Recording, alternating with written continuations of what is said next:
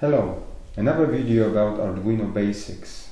This time a quick tutorial on how to control basic 7-digit display.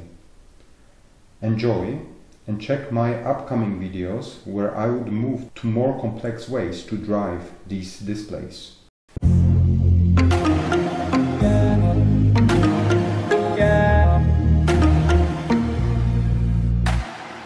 In this video we are gonna work with common Anode display. A display like this is actually 8 different LEDs, 7 digits and 1 dot.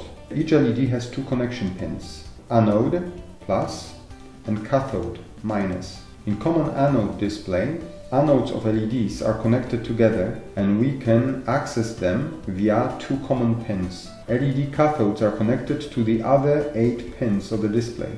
Each LED segment is lit when we ground the corresponding pin, meaning send low signal to it. Let's see how it works.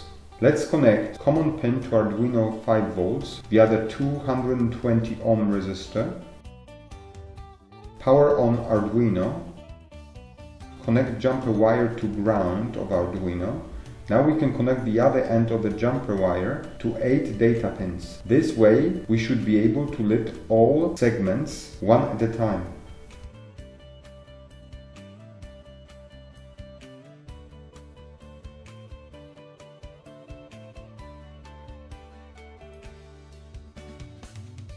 And this is exactly what we did. Now that we know all segments are working, we can define an array that will store information on which LEDs segments should be lit to display each digit. This table has 10 rows, 1 for each digit, and 7 columns, 1 for each segment. Here are individual rows of that table.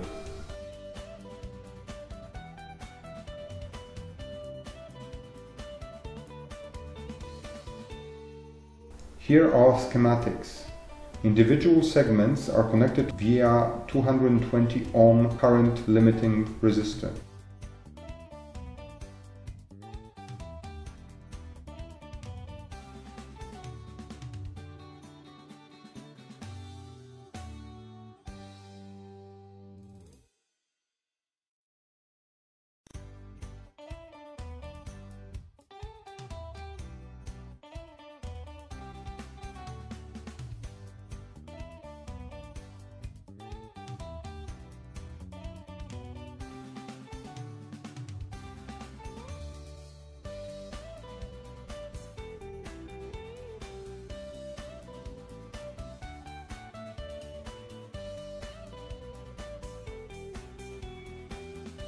At the end, we connect the display common pin to Arduino 5 volt. The code is very simple. Again, let's have a look at the table with digit definitions. When we read value 1 from a particular segment, this means that we want to lit it, and to do it we have to send low signal to it. When we read 0, the segment is to be off, so we send high signal to that segment. We have a custom function to display a digit. We pass a desired digit to it, and it finds in the table the right row and extracts segment values and sends the right signal to each segment. In main loop, we have a for loop that executes these functions for values 0 to 9.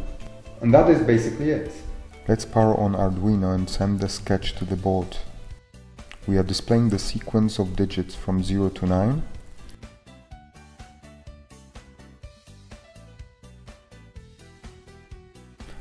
All segments were displayed as defined in digits table. To drive this display, we need 7 data pins of the Arduino. So no issue if we have just one display. We can drive it with most popular Arduino boards, Nano, Uno and Mega. But if we want to use 2 of them, then we barely can fit it on Arduino Uno and Nano. With 3 displays, we are exhausting number of pins on Uno and Nano, and only Arduino Mega can handle it.